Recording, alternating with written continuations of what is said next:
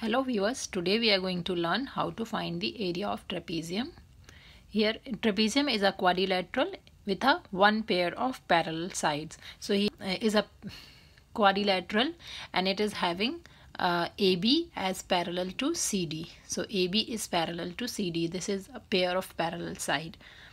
And also the distance between AB and DC or CD is 4 centimeters, which is also called the height of a quadrilateral or height of trapezium.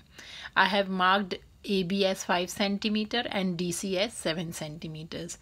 So the formula for finding the area of quadrilateral is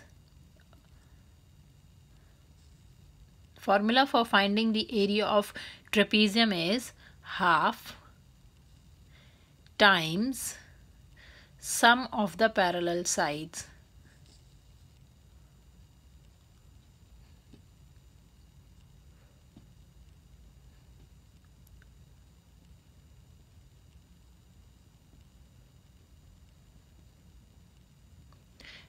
Times h, which is the distance between them.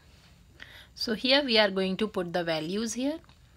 Half times sum of the parallel sides. So here the length of AB, I'm going to write it here.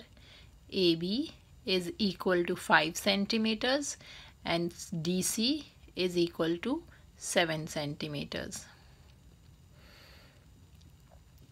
So AB, sum of the parallel sides means AB plus CD and times H.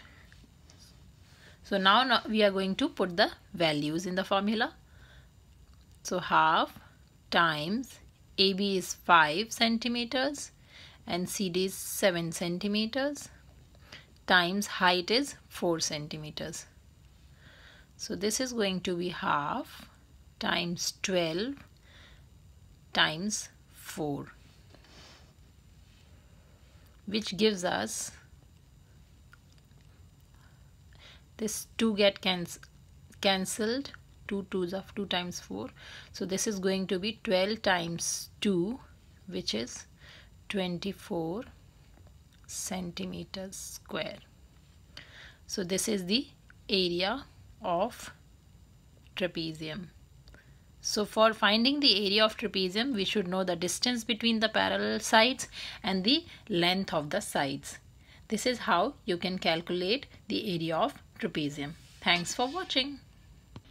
Please like, comment, subscribe and share my videos. Thanks for watching.